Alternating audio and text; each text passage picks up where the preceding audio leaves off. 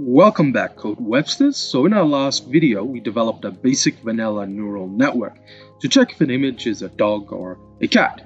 In this video, we will enhance our network using something called convolutional neural networks and a bit of data augmentation. Now, if you haven't watched our last video, you're in luck. Click this pop-up right now to watch our 20-minute short, in quotes, 20-minute video. Now, if you're too lazy to watch that, you can always just download the file, which is in the description. For the rest of you Code Websters, let's jump right into it. For our new system's data preparation, we'll repeat the same steps as in our last video. However, we're going to remove our RGB to gray block. Let's come on down here. I've already removed it, but around here you should see an RGB to gray block. Just remove all that or just don't run it. Next, you're going to go ahead and simply execute this. And it should give you about 23,262 labels and images. Each image obviously is 64 by 64 by 3, and that corresponds to the pixels and its respective colors. Next, we actually want to create our model. So our model will consist of 2D convolutional layers, followed by a leaky ReLU activation layer, and finally a max pooling layer. If you wish to understand the exact mechanism in which they function, you're probably a nerd. Nerd! But anyway, I've added links in the description. So after the convolutionary 2D layers, we'll flatten the output, and flattening basically changes it to a one-dimensional long array.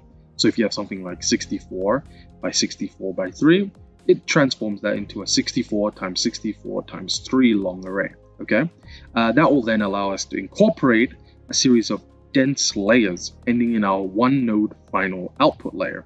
And so this last dense layer obviously will output our binary value, 0 or 1, as needed. Obviously 0 is for a cat and 1 is for a dog, as we replied in our last video.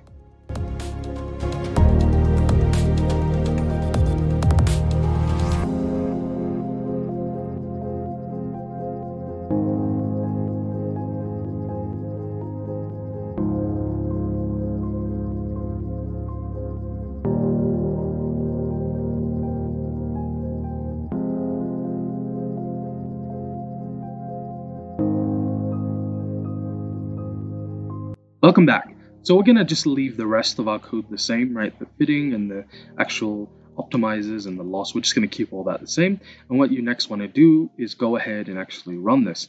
Okay guys, so unfortunately we have made an error. So this is just supposed to be layers.dropout. And good thing I ran this again. We have another error. Oh, okay. So you want to change this to be train X. And you want to change this to be train X. Okay. Now that that's running, I'll just let that run and then come right back to the visual portion. Okay, welcome back guys. So I ran it. It took about, I'd say about 5 to 6 minutes on my high RAM GPU setup. It will take a lot longer if you don't have a GPU, and it'll take a bit longer if you don't have high RAM enabled. Okay, so next let's go down to the visual portion. Wow, so as you can see, we've got 88% peak accuracy. You can still see the overfitting, unfortunately, right over there. It kind of overfits, but essentially this is peaked at 88%. If you look closely, it's sticking around that. If you took the median, it probably, over the long time, it would go towards, I'd say about 86%. But if we just print out the last 3 values, let's go ahead and do that. That should tell us. I think 80, 87 there. And this is like towards the end. 94, you should get around the same. Not off by a bit. Yeah, you got 86, 87, so it's getting better. In fact, I ran this for 200 epochs and I got it to be just at 90%, or like just off 90%. So yeah, it can go a lot better. Okay, so just for fun, let's test our actual system. We're going to just write this bunch of code and I'll explain after I write it.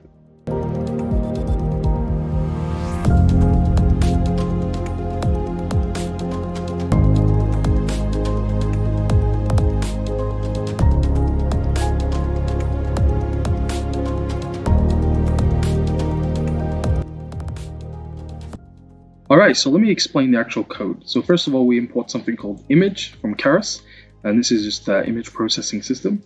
We load our image, which will be here. So let's go ahead and actually upload that. Go to pictures, I have cat here. So yeah, you can just drag and drop in Google Colab and press OK. So we've got the image.load image. We want it at 64 target size. Then we actually change it to an array. Then we change it to an NP array and also resize the value to whatever it was, 1 divided by 255. And we also get the answer by going network.predict np.asArray instance. So it's just a weird way of getting the answer out. Obviously, if the answer is bigger than 0.5, we'll say that's probably closer to a dog. If the answer is less than 0.5, we'll probably say that's a cat. So let's go ahead and try that with cat.jpj. Target size is not defined. Oops. So it should be equals. Go ahead and play it. Okay, so yeah. Wow. So we got 7.9. So like I think 0.07 or something like that. Really small number. Definitely a cat. So let's go try it with a dog. Right, so I've got 2 dogs here, and the beauty of neural networks is that they actually can detect if a dog is in the image. So it doesn't just have to be a dog image. So if it's a person holding a dog as well, it'll give it a higher probability of being a dog. Let's go ahead and go. So this is called image.jpg, but you can see it's a dog. Got 2 dogs, and I'd say that give me a pretty high number. Yeah, so 0.766, which is pretty high.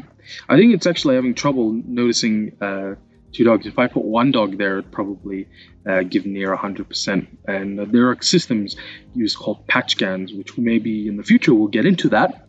And we'll use patch scans to actually circle the different faces of the dogs, which is absolutely beautiful. But anyway, next time we'll work on reducing our overfitting. So we've got overfitting here. See how the red goes over the blue.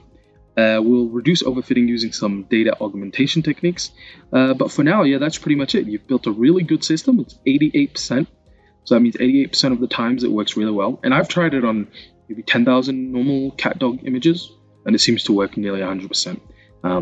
The errors normally associated when you have another dog in the picture or another human. But yeah, if you like this video, hit the like and subscribe button and tune in next time. CodeWebs out.